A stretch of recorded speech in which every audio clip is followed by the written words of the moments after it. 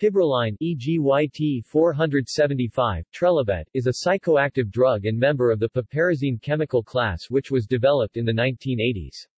It has stimulant and antidepressant effects which are thought to be due largely to its active metabolite benzylpiperazine.